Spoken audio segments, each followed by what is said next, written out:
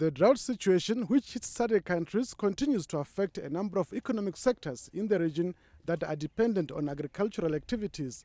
In Namibia, the dairy industry seems to be facing an uncertain future as it is primarily dependent on rain and agriculture. Namibia Dairy says it has already recorded a shortfall of 10% of milk last month.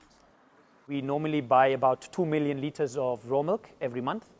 And we are now down to 1.75 million. So we are down 250,000 litres for the 1 month. The drought condition has affected fodder production, especially at the Hardrap Dam in Marintal area.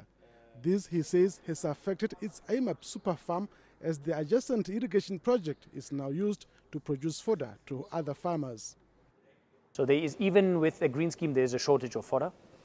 But our other 15 farmers, which are mainly situated in the east and one in the north of Namibia, they are already facing significant shortages on fodder, and that then impacts on the production of raw milk at the respective farms.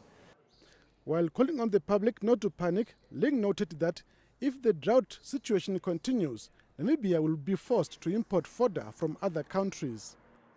We really need a good rain season, but for then we have to plan ahead. We have to save water.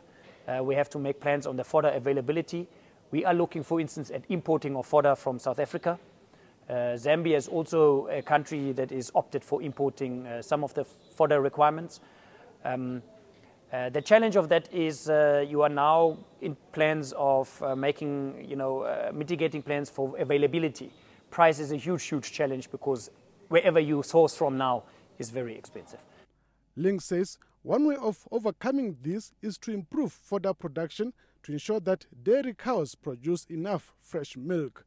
For our SADC, Jeff Tashihomino, Windhoek.